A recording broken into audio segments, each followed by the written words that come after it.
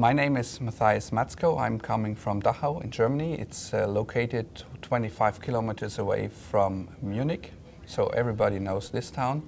And what we are powering there is a mid-sized hospital of about 460 beds, and I'm in charge of the radiology department there.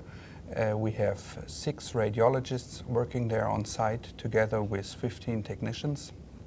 In 2008 we established our Center for Uterine Fibroid Therapy with Focused Ultrasound, and up to now we've treated 250 patients in our center with big success. In March 2010 we reopened the center with a dedicated MRI only used for focused ultrasound. Well, a colleague of mine told me about focused ultrasound. I never heard about that, and I got interested in the method.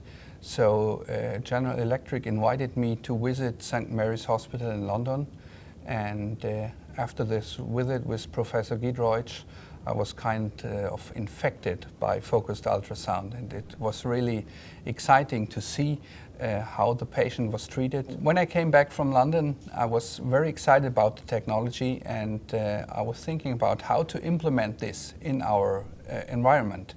And talking with the hospital administration, they were not willing to invest in this risk of a new method. So I took my small telemedical company and made the proposal to rent the system and implement it in our hospital. So I took off the risk of the hospital administration. We started with about 5 to 10 treatments a month because it was hard for a lot of patients to pay the therapy out of their pocket, and that is a limiting factor.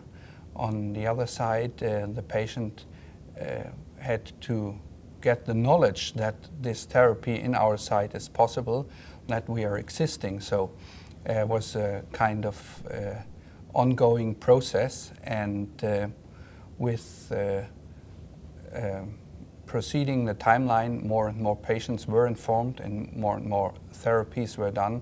So in midterm we had then 10 to 12 patients per month, so our machine was fully booked in advance for about 4 months period of time. When we started, there was actually no reimbursement in Germany for uterine fibroid ablation with focused ultrasound. Anyway, we started small and produced good results. From the beginning on, we were very hard in selecting the patients that are suited for therapy. We have a withdrawal rate of about 70%, that's a lot. But the aim was only to get patients to focused ultrasound that are suited for, because only in this way and manner we can provide good results, and we can provide long-term good results for our patients. And that's very important, especially regarding the issues of reimbursement.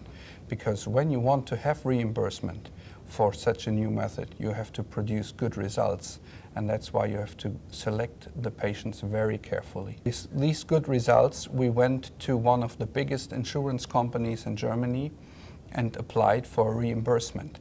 They visited all 3 centers in Germany and had a look how the patients were treated with this method. There were 2 factors that were very interesting for the insurance companies: that only the patients were treated with focused ultrasound that are suited for, and the second was an interdisciplinary setup of our center. When we need a gynecologist to treat the patient or to inform the patient, we have this gynecologist cooperating with us on our side, and that was the main or the key factor for the insurance company to say, yes, this is a center where we want to get the reimbursement contract. Then they asked us, well, we are a nationwide acting insurance company and you only can treat 3 patients a week. So together with the insurance company, we planned a new center, and the numbers increased dramatically from this point on. We doubled the number of therapies. From this time on, the hospital administration was convinced about the method of focused ultrasound and convinced about the business model. So they invested, again, a huge amount of money to build up this new center.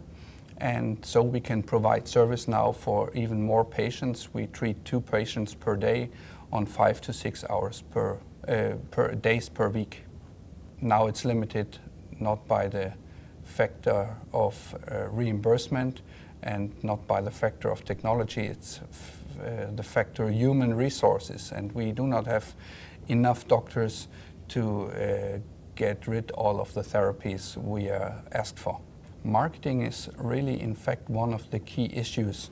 We started in a typical radiological manner. We did marketing in our referring physicians, and we informed all our gynecologist colleagues in the south of Germany, in Switzerland, in Austria, about our new center.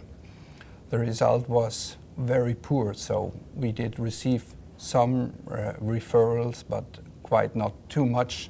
So we switched our strategy and went into direct patient marketing. How did we do that? We started to implement a website with a good domain name and used Google Ads as a powerful tool to get this website known to the people.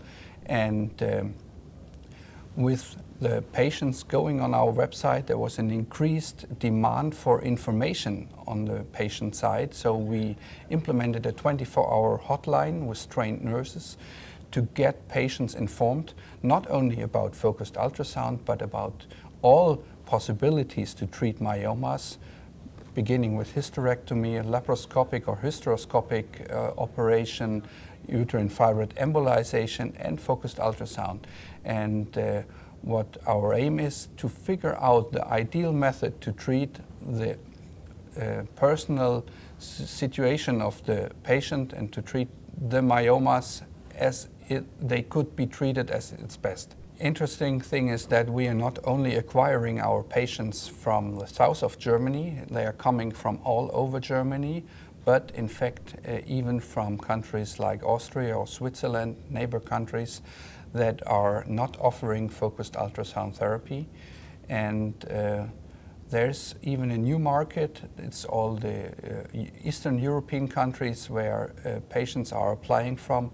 They come from Poland, from Russia, from Bulgaria, and even we had one patient coming in from Dubai, so I was very excited about that. And we have now, in a small hospital like ours, an international customership or a number of patients that are coming to us for therapy. When you do a good marketing and good patient selection, you will be, in short term, a very successful site with focused ultrasound.